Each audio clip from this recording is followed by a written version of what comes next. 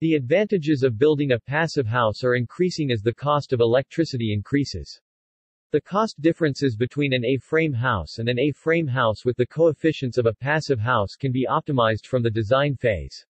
The project is a house according to passive house standards, having carpentry with 3 sheets of glass with a heat transfer coefficient of 0.4 kilowatts, and the design provided for a thermal insulation of 40 centimeters on the rafters, 50 centimeters on the external walls and 35 centimeters on the floor, the house being very well insulated both thermally and acoustically.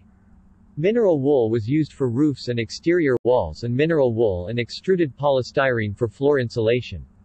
At the same time, the best possible ceiling is followed, as can be seen in the previous videos, which we have on our YouTube channel.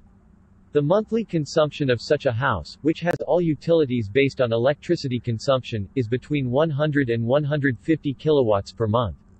More precisely, lighting, submersible pump, water heater, heating with smart electric wall convectors, controlled by the thermostat and also from the mobile phone, electric oven, washing machine and of course 2 electric boilers of 10 and 20 liters respectively for the kitchen and bathroom.